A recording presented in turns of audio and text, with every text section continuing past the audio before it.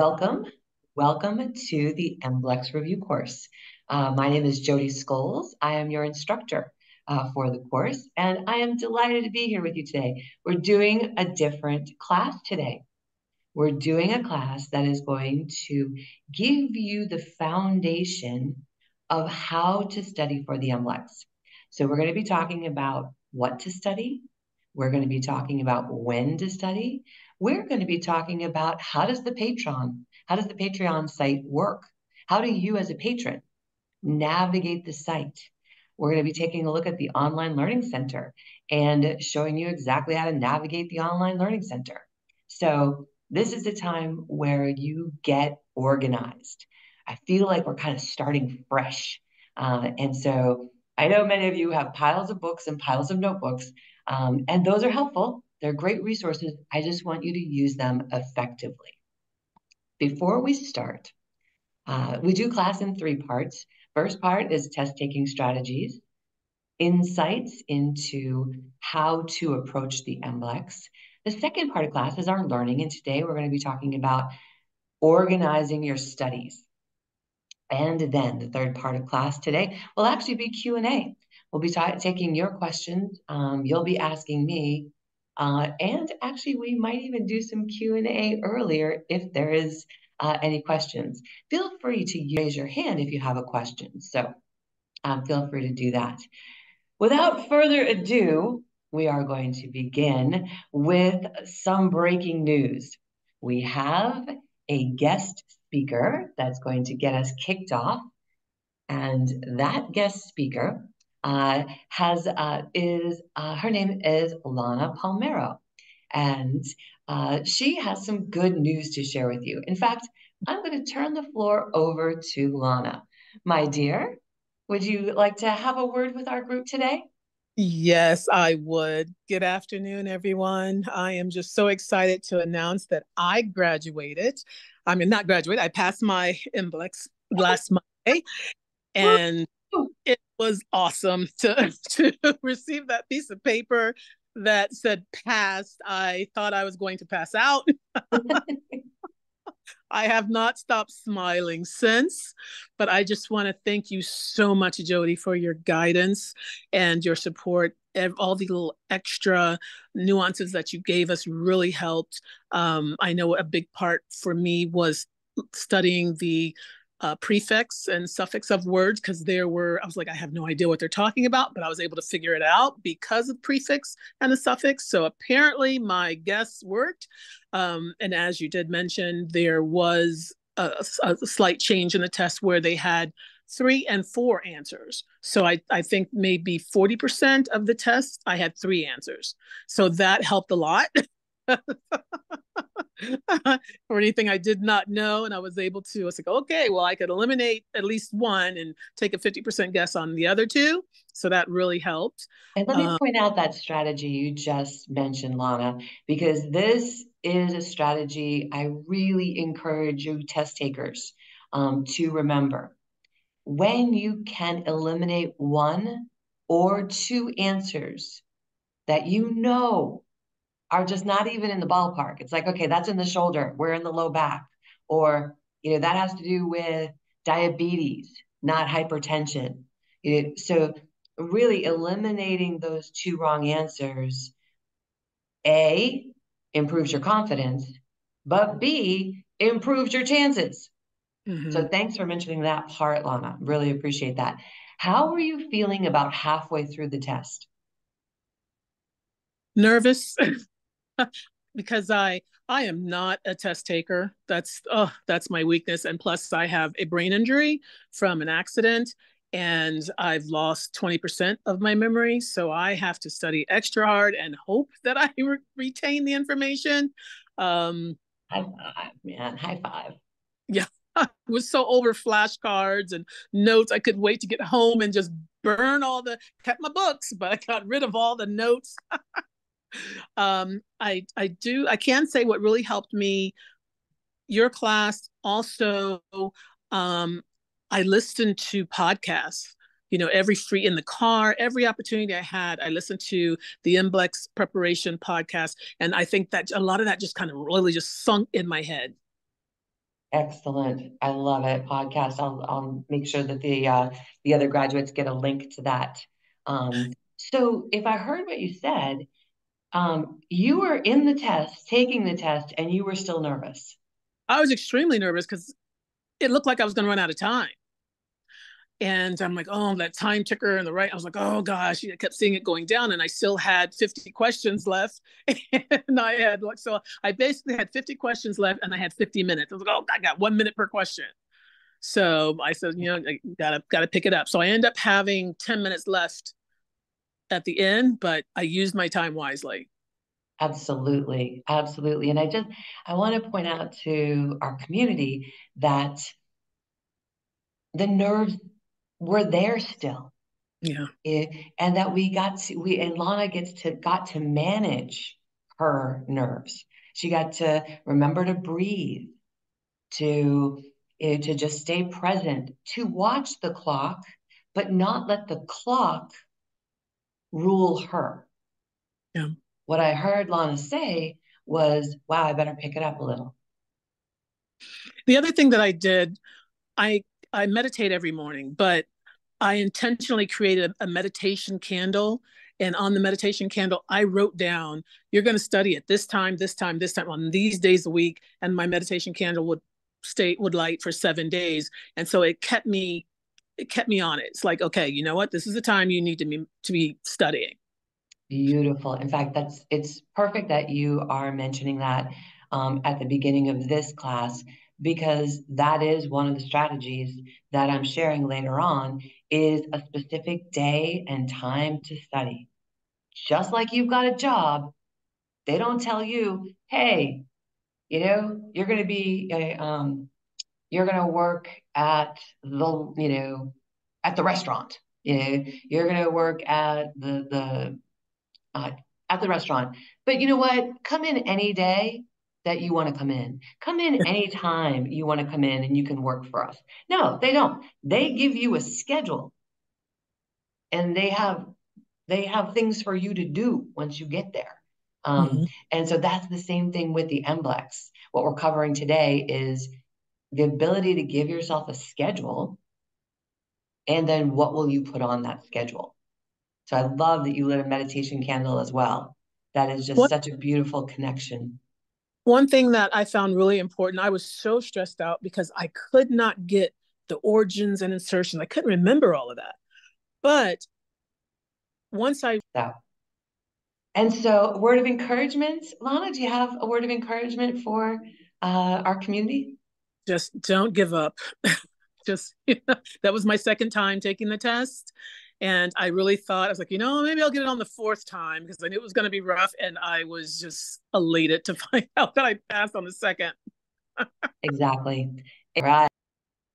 You know what? Let's get started instead with the Online Learning Center because that's already pulled up and I think you're going to love it. So here is the Online Learning Center. This is your dashboard, what we call the dashboard. This is where all of your courses are hosted, as well as your practice exam. So here you will see 8 classes. And the 8 classes have to do specifically with the 8 categories of topics that the Federation of State Massage Therapy Boards have given us. So we have anatomy, and I will post that content outline again, but anatomy and physiology, kinesiology, client assessment, pathology, guidelines to a professional practice, 2 categories, one in ethics, laws, rules, regulations, and then the other in business practices.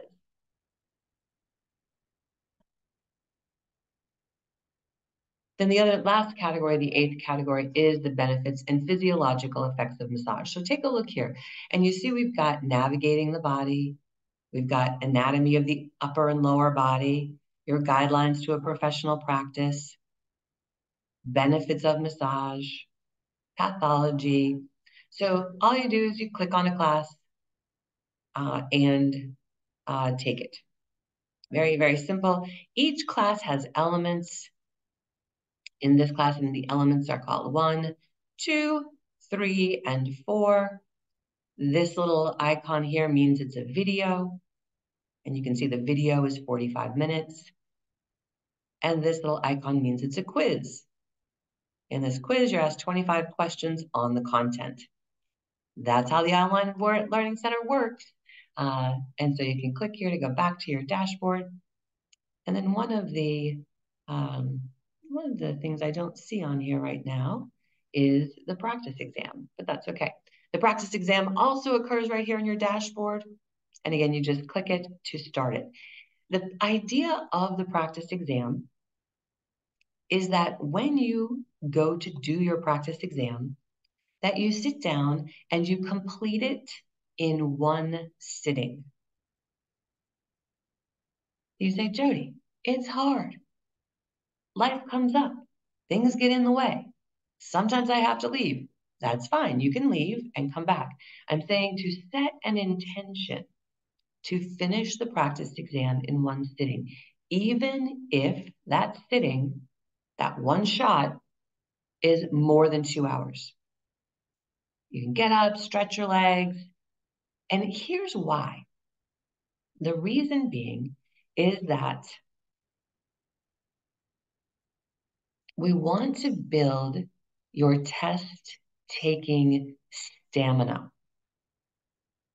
So building your test-taking stamina. The test-taking stamina is your ability to focus, your ability to stay present. Yeah. So that's why it is hard. It's kind of the nature of the beast. It's kind of the nature of what we have to tackle to prepare you, to prepare your brain for the duration of the test, to be able to say, I'm not giving up. I'm staying focused. I'm staying the course.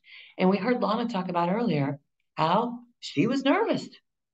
She was nervous during the test. It's normal. It's what you do with that nervousness that counts, right?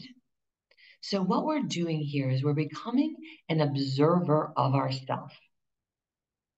We're becoming an observer of our behavior. And in doing so, we're able to self-regulate. I did not even know until Lona just shared it with us that she doesn't do well taking tests.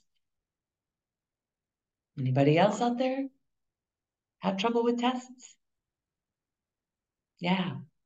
Practice here. Practice here in the Online Learning Center. Also, I want to make you aware that you can apply for accommodations. You can apply when you apply for the MBLEx, you can make a request for additional time. You can have up to 4 hours. Yeah, you can also ask for a separate room. This will need to be requested in your initial application to take the exam, to take the MBLEx. Now, I did just say initial application, but if this is your second or third or seventh time taking the test, you can make that accommodation request when you pay your money. Even if it's not the very first time, you can make that request while paying the fee before, but it does need to be before your authorization to test, your ATT, your authorization to test. All right, so here's the Online Learning Center. Some of you don't see these classes because you're not at the $49 level. That's okay. But these are some of the resources that are available for you. And if you decide you want to upgrade to the $49 level, feel free to message me directly. We'll take a quick peek at that as we move over here. I'm going to stop the share so that we can share again properly.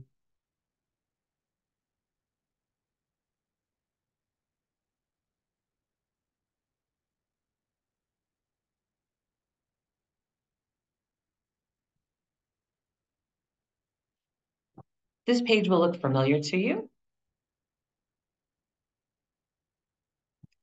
This is the Patreon page that you log into when you visit Patreon/Jodi Scholes. What I wanted to point out is that this little blue message button allows you to send me a direct message. I get those direct messages and I respond. You can expect that I will respond to you within 24 hours. That is just how we roll around here. I do my best to get back to you within 12 hours. And I know that there are times where the nerves are kind of kicking in and you're like, oh, golly, is she going to, I've passed my practice exam. I need to have that result cleared. Is she going to be, when is she going to clear that result? Breathe. Be an observer of yourself in that moment. Breathe. Know that I do check my messages regularly.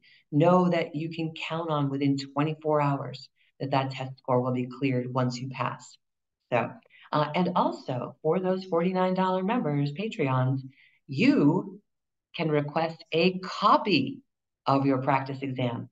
In fact, one of our community members, Mayor, he loves to get a copy of his practice exam. He combs through it, I'm sure. Those questions that you didn't answer correctly or didn't get to the best answer, there will be an answer key that is open. Yeah, an answer key that is open. The order of the classes. So what classes, what order do you do them in? So in the past, I have put one class on your dashboard at a time, and everybody's going through this at a different pace. And so some people want all their classes all at once. That's awesome. I love it. Go for it. This is the order in which we do class week to week. I teach on. All right. So excellent work this week in the online learning center, you guys. You are keeping me on my toes. I am finding new ways, new systems, and new support to make sure that you're getting feedback, that you're getting your test results. We're working on actually some new features for you so that that it supports you in moving as quickly as you want through the material. So, one other thing I forgot to show you while we're here, we've got a minute. I'll show you one more thing that I think is quite helpful. Back to the Patreon page, right? You're a patron of this page. I forgot to mention that right here in this gray box, this is a search box. So this is your message, but down here is your search box. And if you type in, say, this week you're studying, so next week we're studying navigating the body. And say you wanted to watch all the live classes that have ever been done on navigating the body. We type in here, navigating. I'm just even going to put the first word, navigating. And we hit search. And here are all of the live classes that have been done navigating the body. And up at the top here, it'll probably tell you how many you got. Maybe down at the bottom. There's a bunch of them. So they're navigating the body. Well, some of these are links. All right. But you get the idea that you can search here. And let's say you wanted to study upper body. Upper body. I type that into the search box.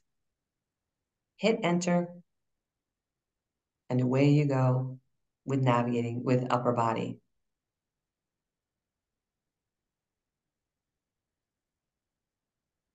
Yeah. So it makes it a little bit easier to share, it makes it a little bit easier to focus. Good. Yeah, it makes it a little bit easier to focus when you prepare for the current week or the coming week. So this coming week, we're going to be talking about navigating the body. We're going to be talking about anatomical position, planes of the body. We're going to be reviewing the coronal or frontal plane. We're going to be talking sagittal. We're going to talk transverse. We're going to be talking about which plane of movement, that actions happen, flexion and extension, right? What defines that? We're going to be talking about lateral flexion, rotation, all of these good things. Now, so this is going to be a lesson focused on anatomy and that foundational knowledge, because for the rest of your life now, all movement starts from anatomical position. So anytime you have a question about movement, unless they tell you differently, you are in anatomical position.